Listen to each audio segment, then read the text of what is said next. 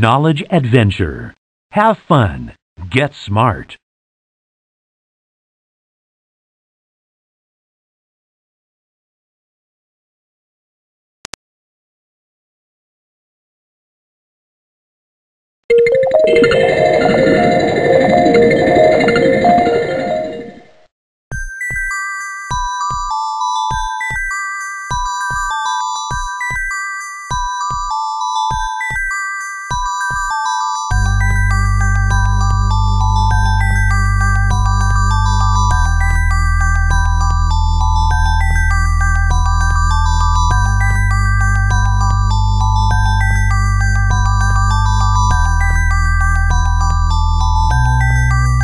Save the patient.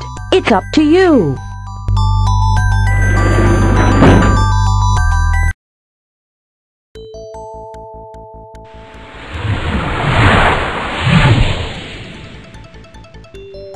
Doctor, we just received 4 new admissions, and they are all in serious condition. To interview a patient, get more information, or start a procedure, just click on the appropriate console. Click to start.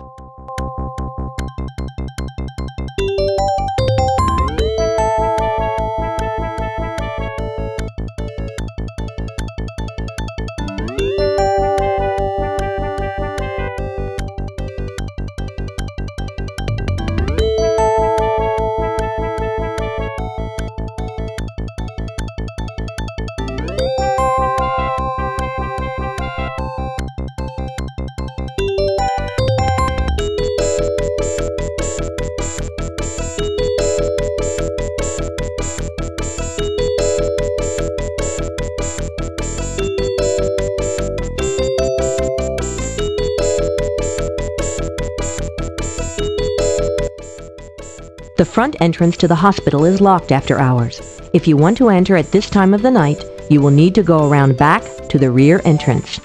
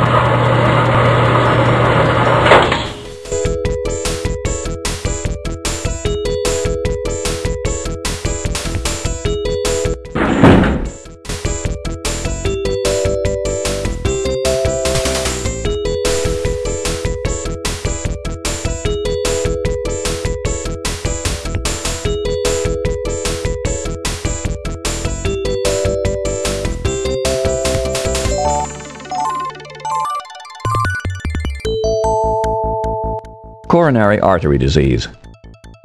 Atherosclerosis is a disease which results in narrowed arteries and decreased blood flow.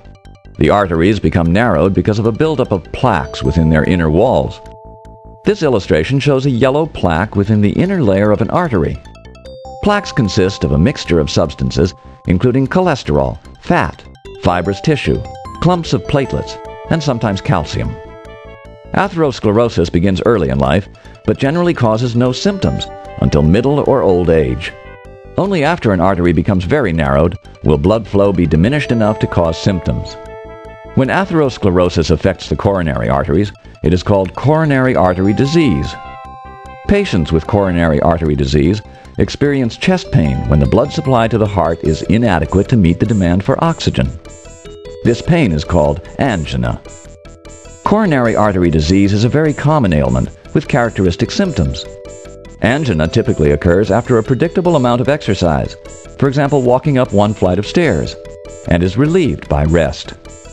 Medication is available that relieves the pain by briefly dilating the coronary arteries, but this has no effect on the underlying disease.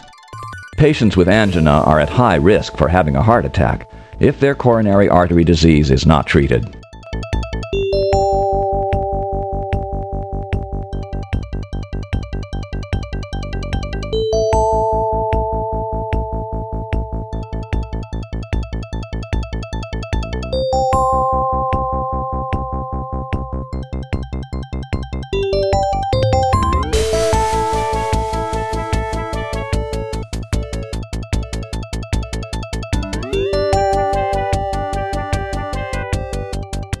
Heart attack.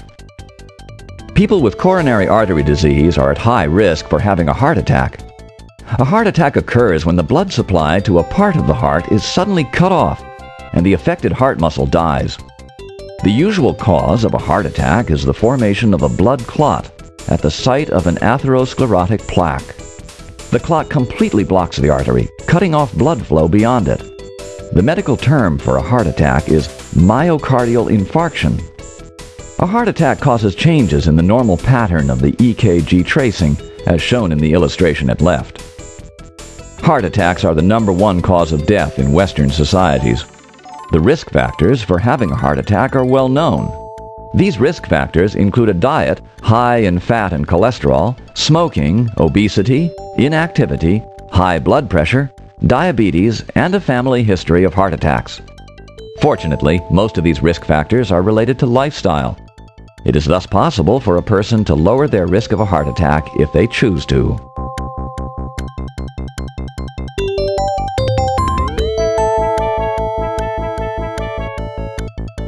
Coronary angiography.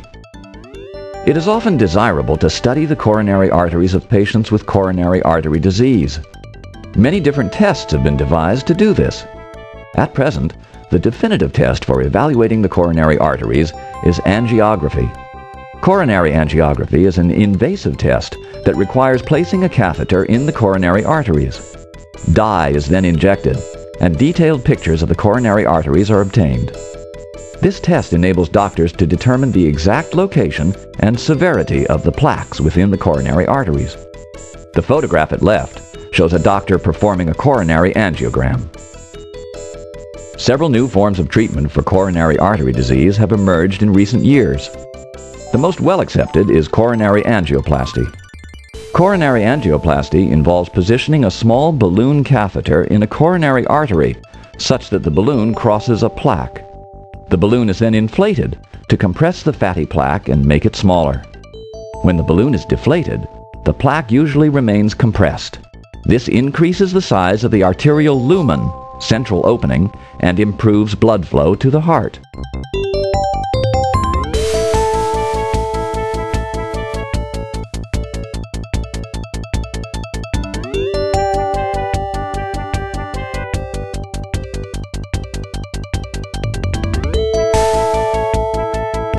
The heart. Although the heart is constantly pumping blood, it does not actually receive any oxygen from the blood which travels through its chambers. Instead, the heart receives all of its oxygen from the arteries which encircle it. These blood vessels are known as the coronary arteries. This illustration shows the heart and the coronary arteries. Under normal circumstances, the coronary arteries have significant reserve capacity, and they can easily meet the oxygen demands of the heart muscle. Problems with supplying the heart muscle with oxygen arise only when the coronary arteries become narrowed due to atherosclerosis.